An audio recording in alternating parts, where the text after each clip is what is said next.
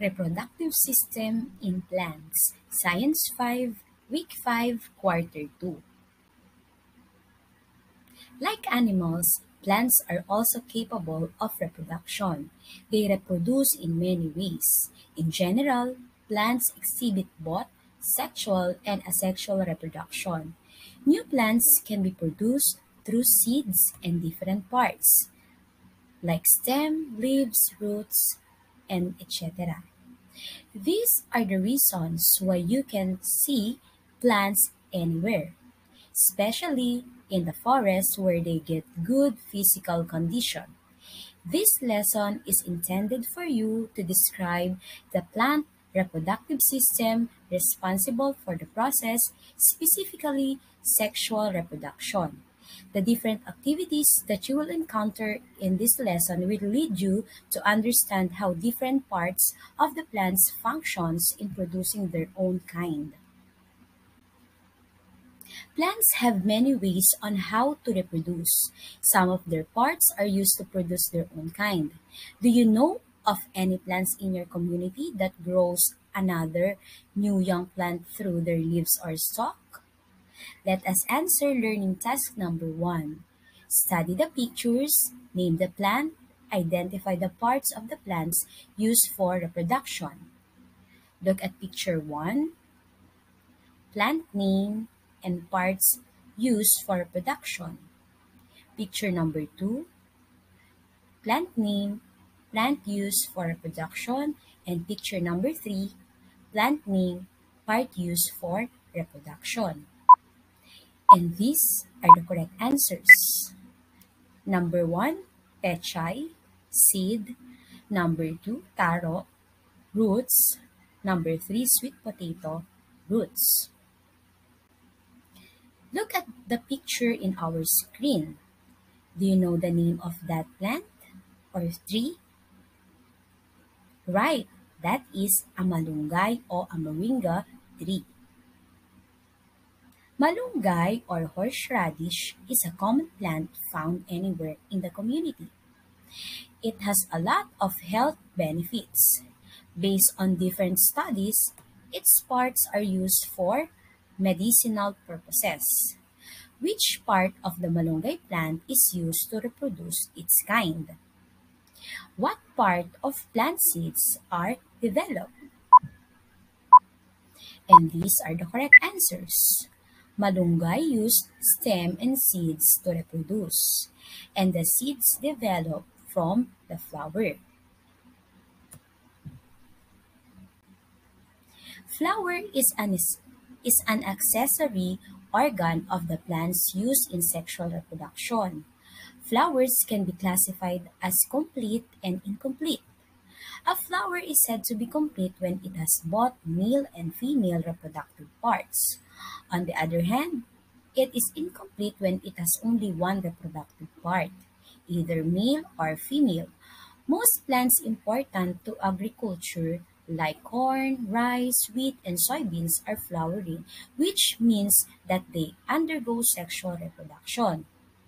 Now, look at your surrounding. What do you think are the plants that shows sexual reproduction? Look at our screen. What is the name of that plant or flower? Right, that is a gumamela. Look at the different parts of a gumamela. We have the carpel, stigma, style, and ovary. We have also stamen, pollen, and filament. And we have ovules or the eggs of the flower. Let us look at the real gumamela flower and its parts. Flowers are parts that indicate a plant is producing seeds. When seeds are produced, it means that the plant performs sexual reproduction. Different parts of the flower are involved to do such process. Pentacle, also called a pedicle, is the stalk of the flower that is important to hold the fruit. Receptacle is the thickened stem part attached to the pedicel, and it is where the flower of or group of flowers grows. We have the sepals, or pronounced as sepals, encloses and protects the upper parts of the flower, especially when the flower is still a bud. Sepals are considered modified leaves, which means they have special function. A flower has also a collection of sepal called calyx. For our second learning task, all plants that bear flowers are called flowering plants. Flowers are useful in the process of fertilization among plants. Below is a figure showing the parts of a flower involved in fertilization. Study the figure and label the parts of a flower. Copy this in your notebook. Figure parts of a flower. And these are the correct answers. We have anther, filament, stigma, style, ovary, ovule, petal, sepal, and we have the pedicle and receptacle. To perform sexual reproduction, a flower has stamen and pistil that serve as male and female reproductive organ respectively. Stamen, or male organ, is composed of filament and anther. The filament is hair-like structure that holds the anther, bringing the pollen grains to the position where it can be released effectively. The anther has two major rows with pollen sacs that carries all the pollen. Pollen grains are released by the anther when they are already matured. On the other hand, pistil is the female reproductive part of the flower. It is consists of several parts such as style and stigma. The style is an elongated part of the flower that supports and connects the stigma to the ovary. It extends to the height where the stigma can collect and trap pollen grains. The stigma, the one that receives the pollen grains, is a thick and swollen structure at the tip of the style. The fluids that is secreted by the stigma, enabling the pollen grains to mature continuously until they germinates. If both pistil and stamen are present, the flower is considered complete or bisexual, like rose and gumamela. On the other hand, a flower with either stamen or pistil is considered as incomplete or unisexual. Plants like papaya and cucumber produce only unisexual flowers.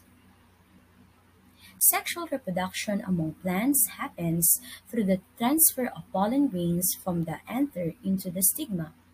The anther serves as the male part while the stigma functions as the female part.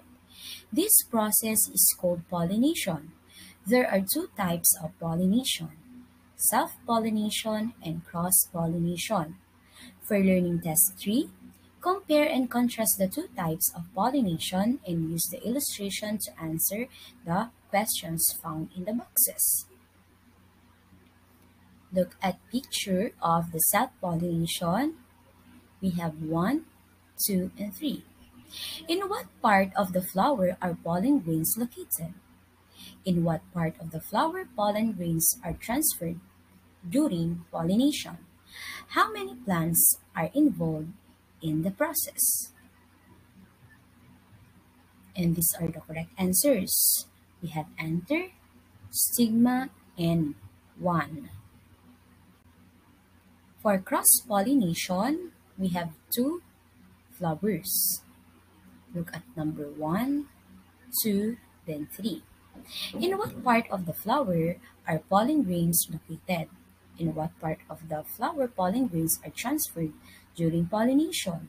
And how many flowers are involved in the process? And these are the correct answers. We have anther, stigma, and 2 plants. For number 3, self-pollination is blank while cross-pollination is blank. The transfer of pollen grains from flower A to B is called blank, and the transfer of pollen grains from flower B to flower C is called blank.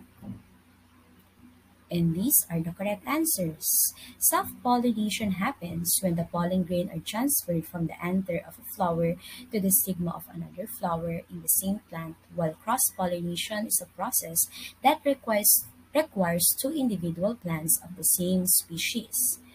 The transfer of pollen grains from flower A to B is called self-pollination, while the transfer of pollen grains from flower B to flower C is called cross-pollination.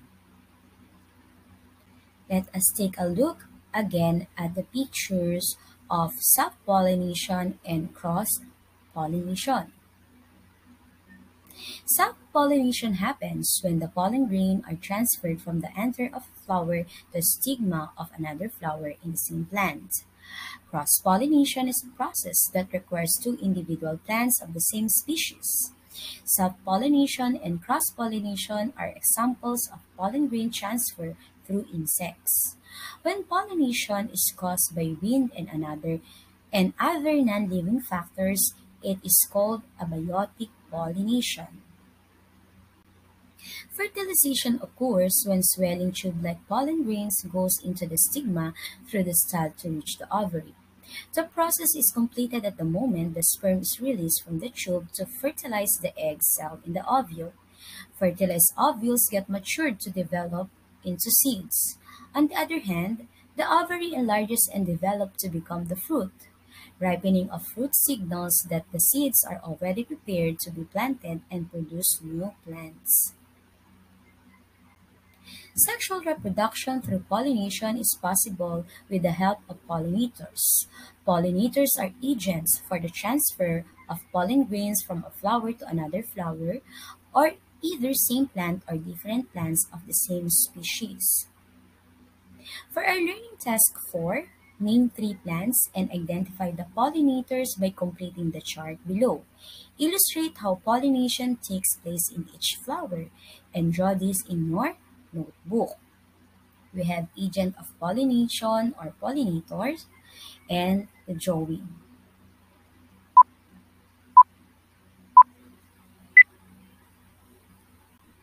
And this is an example of an answer to that learning task. Agent of pollination or pollinators, insect, water, and wind. And that ends our lesson about the plant reproduction. Thank you for joining today's class. Happy learning! Bye-bye!